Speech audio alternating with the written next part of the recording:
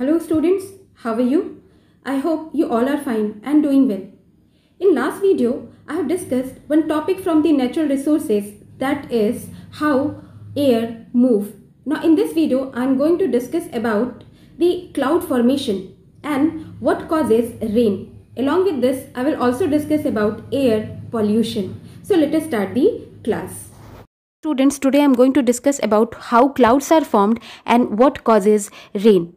The first step in the cloud formation is the heating of water bodies. Water bodies like lake, river, dig well.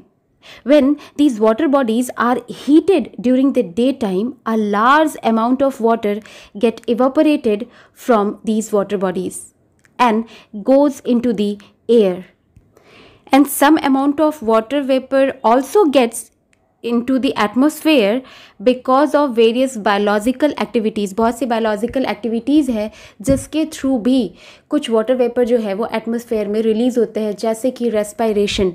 Water or water vapor is the byproduct of respiration, and some of the water vapor is also released during the transpiration by the green plants. So lots of water vapor gets into the air. And along with the formation of water vapor, the air around the atmosphere or air in the atmosphere also gets heated. And this hot air gradually rises up. And with it carries also water vapor. जो ये hot air है वो धीरे धीरे ऊपर की तरफ जो है move करते हैं और साथ ही साथ ये वाटर वेपर को भी अपने साथ ऊपर की तरफ लेकर जाते हैं. And as the air rises up it uses to expense and cool. Means जैसे जैसे एयर हॉट एयर ऊपर की तरफ मूव करते हैं, इट यूज टू एक्सपेंड, ये एक्सपेंड होते हैं and it also cools down. And this cooling of air causes the water vapor present in the air to get condensed. Means जब जैसे जैसे air cool down होता है वहाँ उस air में present जो water vapor है it used to get condensed and starts forming the small or teeny droplets. Water droplets बनने शुरू होते हैं. But this formation of water droplets through condensation requires some particles which could act as a nucleus for the formation of these drops around that nucleus. जैसे कि एक atom में nucleus जो है वो सेंटर में प्रेजेंट होता है और उसके चारों तरफ इलेक्ट्रॉन्स प्रेजेंट होते हैं. वैसे ही सपोज कि ये जो वाटर वेपर है, जो वाटर ड्रॉपलेट्स बनेंगे, ये इलेक्ट्रॉन है. तो वाटर ड्रॉपलेट्स बनने के लिए, वाटर वेपर से वाटर ड्रॉपलेट्स बनने के लिए इन्हें एक न्यूक्लियस की ज़रूरत होती है सेंटर में. तो क्या ऐसे पार्टिकल्स, क्या ऐसी चीज़ें हैं जो न्यूक्लियस की तरह वर्क कर सकती हैं? तो जो भी एयर में डस्ट पार्टिकल्स हो या फिर कोई दूसरे सस्पेंडेड पार्टिकल्स हो which is present in the air, it functions as nucleus for the formation of water droplets by the condensation of water vapor. water vapor जो है वो condense होते जाते हैं, condensation process होता जाता है water vapor का उन डस्ट पार्टिकल्स के चारों तरफ और धीरे धीरे वाटर ड्रॉपलेट्स का फॉर्मेशन शुरू होता है. And once the water droplets are formed they starts growing bigger and bigger by the condensation process further. And when the drops have grown very big and heavy, they used to fall down in the form of rain. जैसे जैसे condensation होता जाता है वो water droplets बड़े और heavy होते जाते हैं और जब ये बहुत हैवी हो जाते हैं they used to fall down. These water droplets used to fall down in the form of rain. But sometimes when temperature is very much low, जब एयर का टेम्परेचर बहुत लो हो, then these water droplets also get precipitated in the form of snow. Means snow के form में भी जो ये water droplets हैं, जो वाटर वेपर्स ऊपर जाकर कंडेंस हुए हैं, वो स्नो के फॉर्म में भी प्रेसिपिटेट होते हैं या फॉल डाउन होते हैं. And this is the process through which clouds are formed and which causes further rain. Rainfall patterns. Rainfall pattern means which area will get how much rainfall or in which time rainfall will occur in that area. Now, generally, rainfall patterns are decided by the wind pattern. Wind pattern क्या है?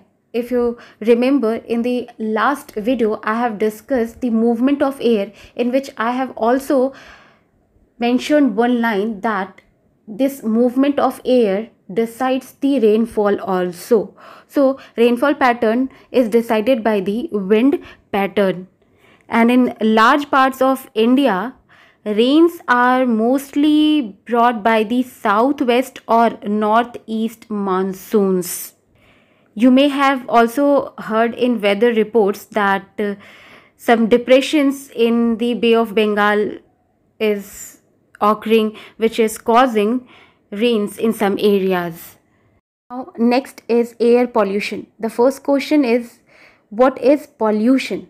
Now, pollution is the addition of unwanted materials in environment, means in water, air or soil, which used to show bad effect or harmful effect on the living organisms present in the environment.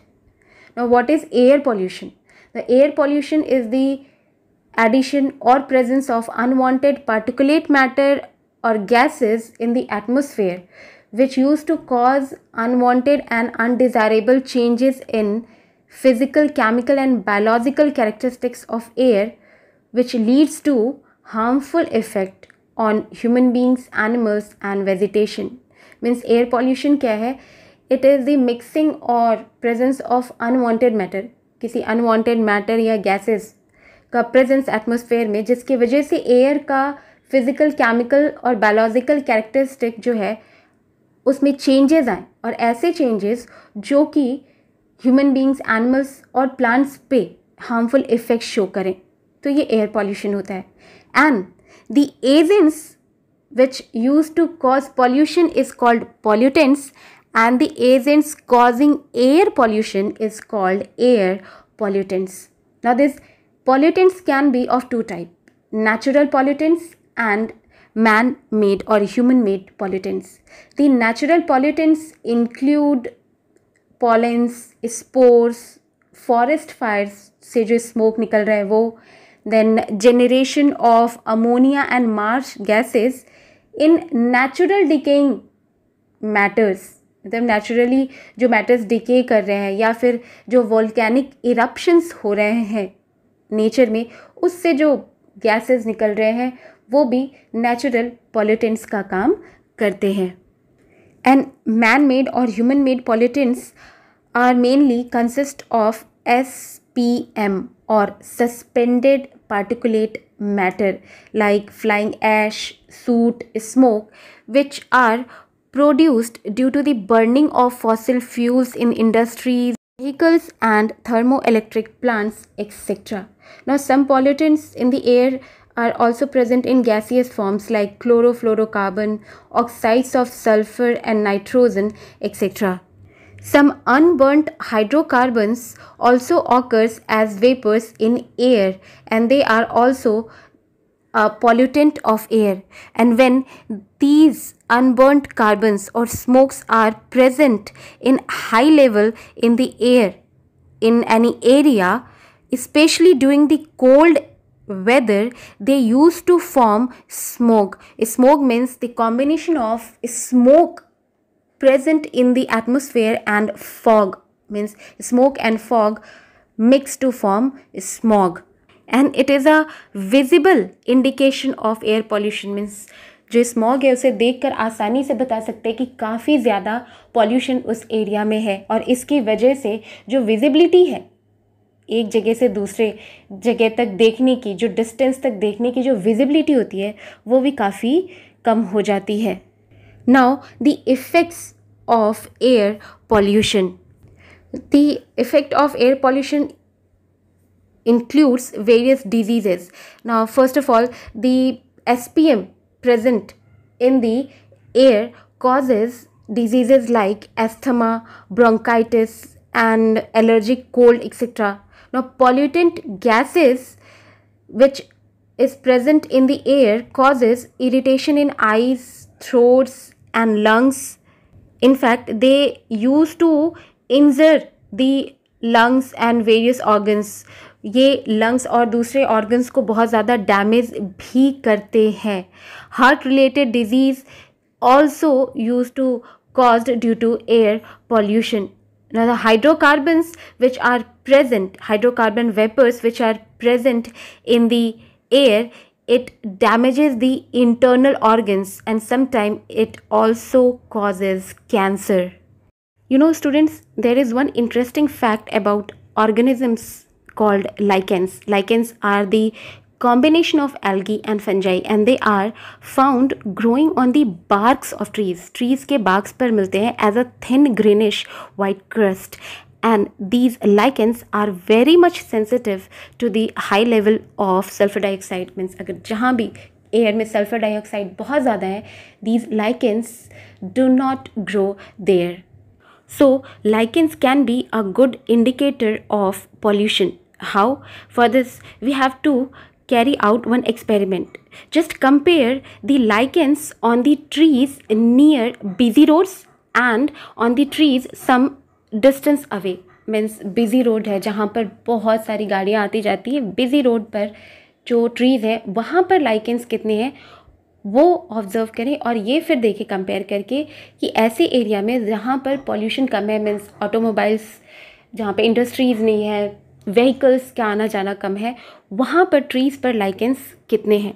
You will observe that on the trees near busy roads presence of lichens is less as compared to those on the trees which are present somewhere away from that busy road where there is no automobiles or there is very much less pollution.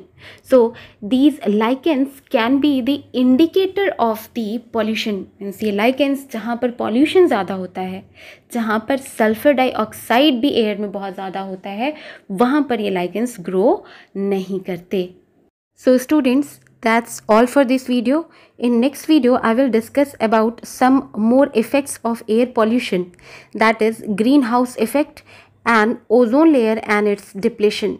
Till then, stay home, stay safe, use mask, use sanitizer and maintain social distancing. Have a nice day.